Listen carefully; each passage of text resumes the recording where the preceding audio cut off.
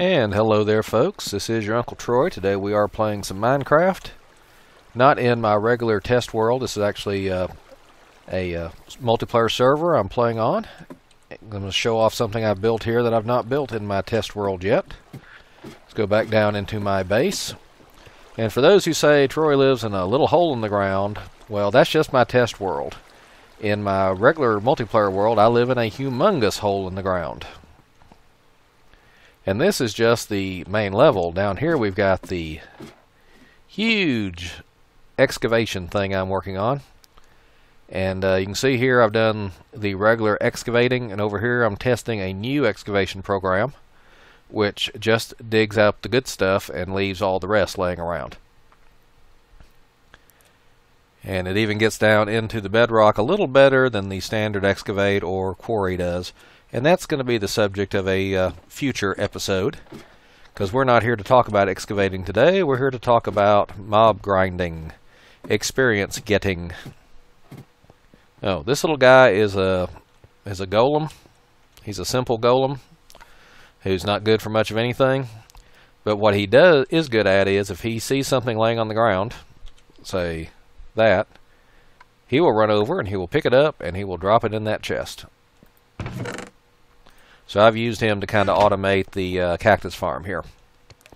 And I have no idea how to make wood golem. He's kind of specialty magic, Thaumcraft, I think. And another person on the server did that. I have no idea how that works. Upstairs, you saw the tree farm, which comes down into these pipes. This is just here sideways. Don't worry about it. But comes over here, gets sorted out. Wood comes over here. Saplings go in here where they're compressed into plant balls, which go into here. And then the plant balls can be used in this fermenter to make biomass, which can be fed to this still, which makes biofuel. And all that is run by some electric engines, which are powered by an MFSU, which is powered by 8 generators running a fancy automated feeding system. And let's say this is aqueous accumulator. It picks up water and sends it here automatically. A few other little things. I've been gathering quite the resources. And over here we have all the gems and whatnot I picked up. I'm actually not finding a whole lot of diamonds. So that's part of the reason why I've just sent a couple of my turtles off downstairs. They are digging, looking for diamonds. But today we're talking about mob grinders and how to automate them using turtles. Whoops, that portal doesn't go where I need it to go yet. Luckily, not too far from, oops, we have a chunk error here. Maybe I can fly through it without too much trouble. Oh, come on, there we go. By the way, I have a jetpack, which allows me to fly. Ha ha ha. Need to make one of those in the regular, or my test world, I guess I should say. And down here, almost to base, we have a skeleton spawner. Oh, hush. And before we crank this sucker up, let's show what it looks like here. This started out just a simple skeleton spawner.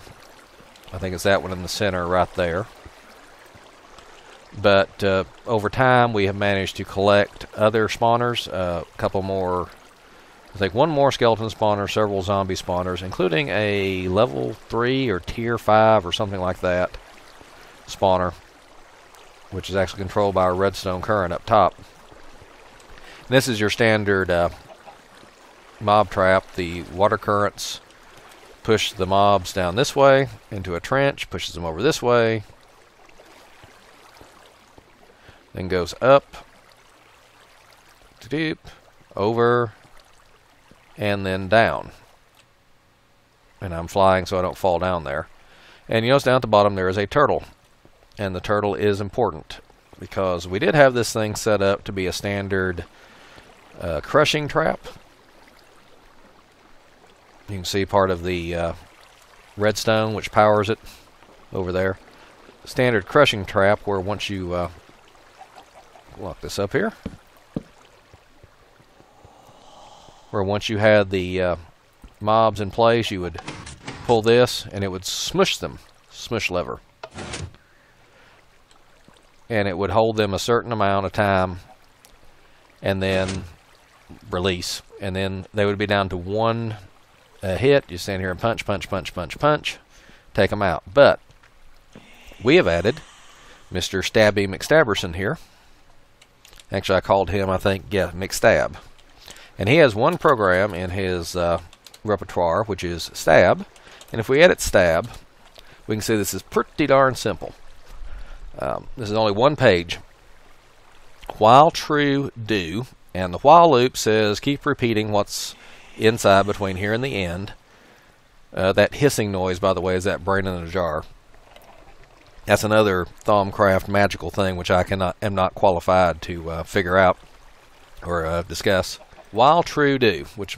So while this statement is true, which will be all the time because we've just stuck in the value for true here, do what's in this loop. Turtle attack up, which tells the turtle to attack above it. Something like that. And then we've added an extra command, turtle suck up, and this was back when we were still using the smush command, and sometimes things would die before the turtle actually hit them, so we needed him to suck up the items. Okay, the next line here, if turtle get item count 16, which would mean look here in the 16th slot of the turtle and count the number of items, is greater than 0, then we're going to step through the slots 1 through 16. We're going to select each one in turn, and we're going to drop down. And down underneath the turtle we have a chest where somebody has been collecting some of the stuff. And as you can see, since we have zombies and skeletons, we've dropped bows, arrows, bones, carrots and taters, and of course rotten flesh. And then once that's finished, we'll say turtle select 1, meaning go back to slot 1 here, so anything we pick up, it'll try to put it in slot 1. Failing that, go on down until it gets all the way down to 16 again. And then we're going to end up that little if loop, and then end the while loop and start again. So the problem with this is, of course, once you start it, you have to hold Control-T to stop it. So let's exit out of this and type in stab, and he just kind of sits there.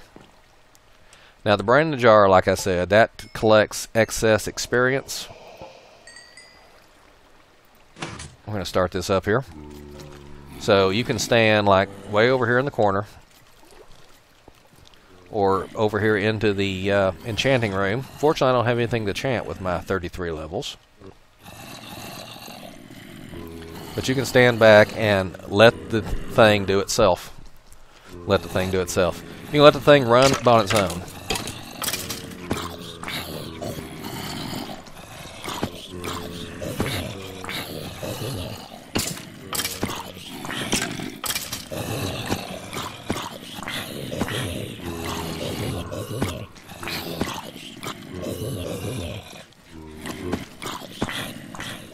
Okay, I had to turn that down. It was getting a little loud. But as you can see, our item counts are going up as the turtle kills things and sucks up their drops. And again, the turtle suck command wasn't really necessary as long as the turtle's the one doing the killing. Although I suppose maybe a mob could, get caught up in our water currents and maybe take a little drowning damage and whatnot. Now, an improvement, I think, on this thing is going to be to, instead of just having the turtle drop stuff down, actually have it, I don't know if you can tell there, but the experience is getting sucked up by the brain in the jar, and then to get it back, all you have to do is right-click on them, and it spits it out. But as you can see, we picked up quite a bit of rotten flesh, bones, arrows, heads, zombie and skeleton. Quite a few bows. Actually, I've been taking the partially, mostly wore out bows and combining them. Some golden boots, shovel, etc. And over here are some other odd things. I think these are potatoes and carrots we've picked up.